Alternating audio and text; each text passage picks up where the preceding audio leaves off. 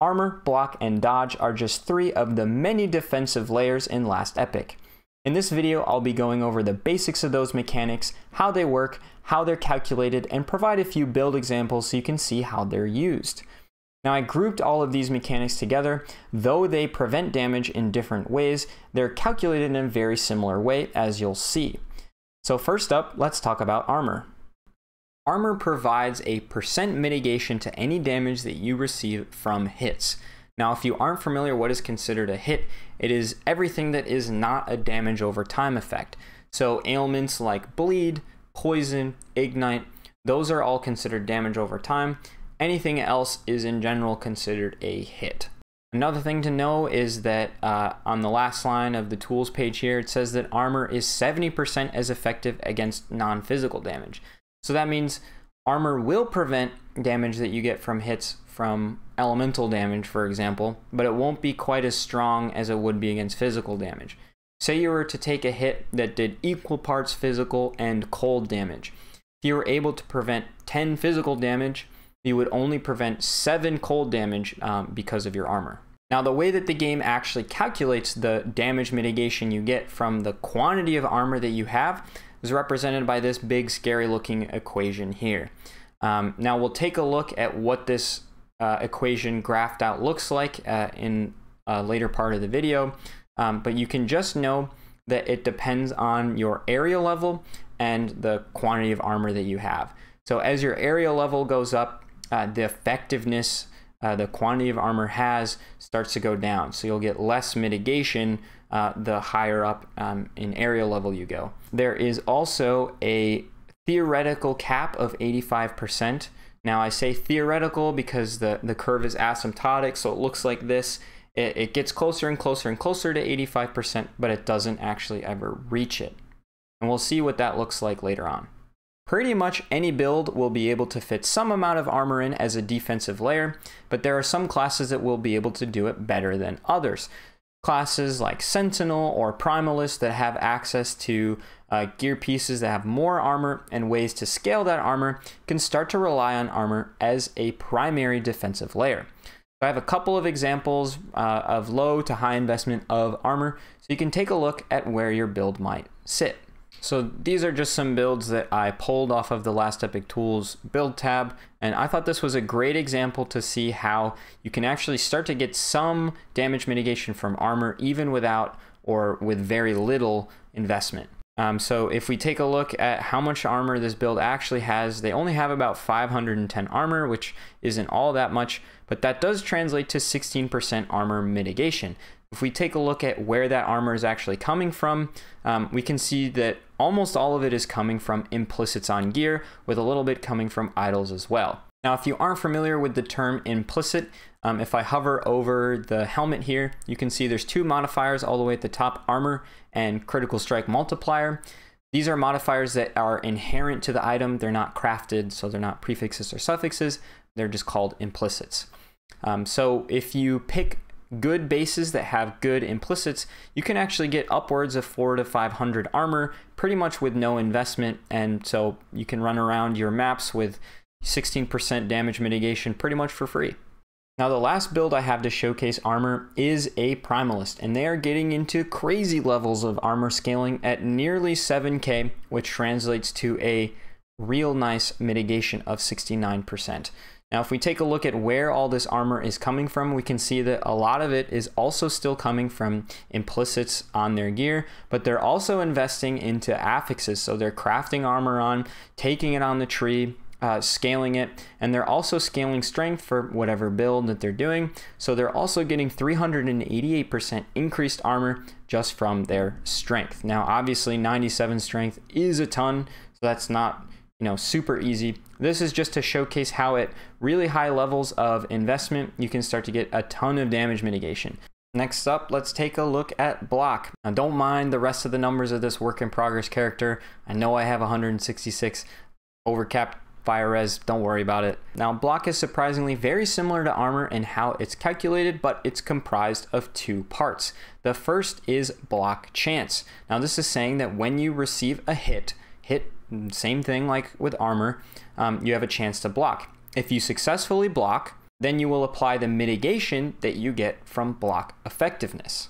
So taking a look at the tools page for block, you can see that the equation for how much damage is mitigated looks pretty similar to armor, and that it's super complicated, but the only thing that we really need to worry about is that it is determined by how much block effectiveness you have, and it is determined by the level of the area that you're in. So the higher the area level, once you get into level 100, the less effective your blocks become, and there is diminishing returns. So there reaches a point where getting more and more and more block will just not get you all that much damage prevented. Now again, I want to showcase this Primalist, but this time for block. They're actually over 100% chance to block, but most of that is due to the Bastion of Honor. If you're not familiar with this item, it gives 100% chance to block hits from nearby enemies. And if we take a look at their block effectiveness, they're getting most of it from the shield and a good chunk from their rings as well. So just with this little bit of investment, well, a little bit from a very hard to find unique, but just a couple of ring rolls, they're still able to mitigate 41% of damage taken pretty much from every hit they take. Now, the average player is probably not just going to have a Bastion of Honor kicking around unless they've been playing for quite a long time. But even without that crazy unique, you can still get quite a lot of block chance. You can see this person has just packed as much block chance on their tree as possible, as well as still getting quite a lot of block effectiveness, still getting a max of 68% block mitigation and a ton of block chance. So this still requires quite a lot of investment and making sure that you have as much block and block effectiveness on your gear as you can still get up there. One quick little tidbit I did want to mention is that you can actually get 100% chance to block from the Corsair set. You will actually get 100% of glancing blow chance converted to block chance, and so if you can get yourself to 100% chance to receive a glancing blow when hit, you will also block that hit. Now last up is dodge. Now your dodge rating says that if you are going to be hit, there is a chance defined by your dodge chance to avoid taking that hit entirely. One important little thing to know is that anything that procs when you are hit will not proc because you're not hit. The hit doesn't happen. It is also capped or at a theoretical cap of 85%. And just like with the other mechanics that we saw, it's a crazy equation defined by your area level and your dodge rating. Just like the other two mechanics, dodge will also only protect you against hits. It does not apply to damage over time. Now we get into some of the cool stuff, looking at some of the graphs. So if you want to take a look at the numbers with me, feel free to stick around. Otherwise, that was all the important mechanics and stuff. Also, flashbang warning. I warned you. Yep. Okay, so this graph is armor. There's a bunch of stuff on the side here. So if we take a look, this should look familiar, kind of. This is the armor equation. And again, we don't care about any of the numbers. This is all just how they balance it and stuff, I'm sure. But there's two equations. You can see this one is multiplied by 0.7, and that is just the non-physical damage curve.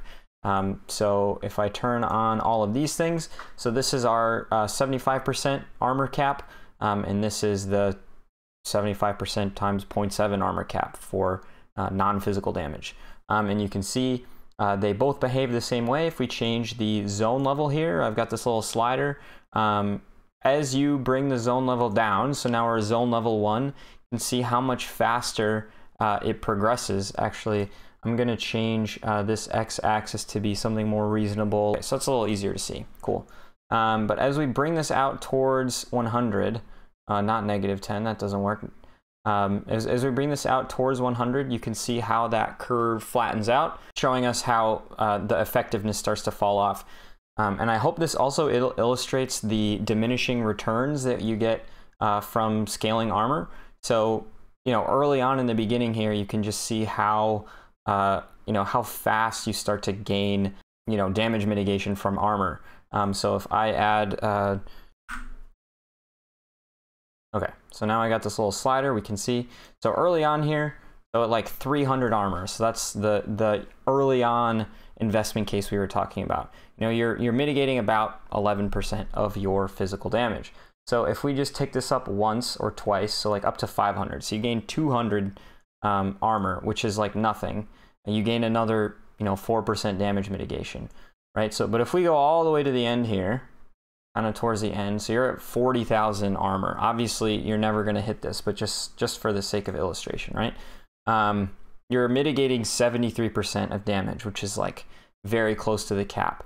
Another 200, 500 even, you're still only mitigating 73% of damage. This number just goes up so slowly. And this, I hope, illustrates the diminishing returns that I was talking about well. I actually think the wiki might be wrong here, because this says 85%, cannot exceed 85%, which is correct. It cannot exceed 85%, but the max I have on this curve is 75%. And if we just crank this, you know, to go out as far as we can, it might not even be like, yeah, so this is 74. So it's like, it'll probably get there as it tends towards infinity. But yeah, I guess you could take the limit if you really wanted to find out. We can also take a look at some of the other graphs. So this one is for block effectiveness. Same thing, you can see how as you bring the slider back down, this is the area level, you can see how the block effectiveness becomes easier to scale, you know, with lower values giving you more mitigation. And as you crank it, this is how they balance it based on area level. And again, this purple line is the theoretical max of 85%. And I mean, unsurprisingly, dodge looks exactly the same, and well, we don't go negative, performs the same way. So there you have it. There is armor, block, and dodge all in a nice, neat little package with some examples for you. I hope you found this useful, even though I didn't really include anything really on like the meta of how you should build your defenses, because that's going to change. You know, that might change in the next patch, where as I think the concepts and the mechanics of how these all work will stick around for a while. So I hope you found this useful, and as always, never stop exploring. There you go.